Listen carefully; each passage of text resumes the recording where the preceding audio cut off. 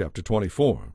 Suppose a man marries a woman, but later discovers something about her that is shameful. So he writes her a letter of divorce, gives it to her, and sends her away. If she then leaves and marries another man, and the second husband also divorces her or dies, the former husband may not marry her again, for she has been defiled. That would be detestable to the Lord. You must not bring guilt upon the land the Lord your God is giving you as a special possession. A newly married man must not be drafted into the army or given any other special responsibilities. He must be free to be at home for 1 year, bringing happiness to the wife he has married. It is wrong to take a pair of millstones or even just the upper millstone as a pledge, for the owner uses it to make a living.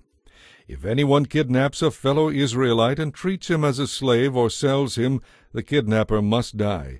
You must cleanse the evil from among you. Watch all contagious skin diseases carefully and follow the instructions of the Levitical priests. Obey the commands I have given them. Remember what the Lord your God did to Miriam as you were coming from Egypt. If you lend anything to your neighbor, do not enter your neighbor's house to claim the security.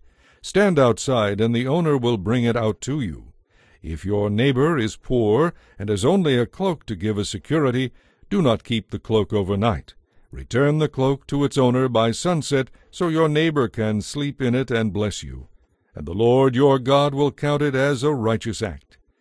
Never take advantage of poor laborers, whether fellow Israelites or foreigners living in your towns. Pay them their wages each day before sunset, because they are poor and are counting on it. Otherwise they might cry out to the Lord against you, and it would be counted against you as sin. Parents must not be put to death for the sins of their children, nor the children for the sins of their parents. Those worthy of death must be executed for their own crimes. True justice must be given to foreigners living among you and to orphans, and you must never accept a widow's garment in pledge of her debt. Always remember that you were slaves in Egypt, and that the Lord your God redeemed you. That is why I have given you this command. When you are harvesting your crops and forget to bring in a bundle of grain from your field, don't go back to get it. Leave it for the foreigners, orphans, and widows. Then the Lord your God will bless you in all you do.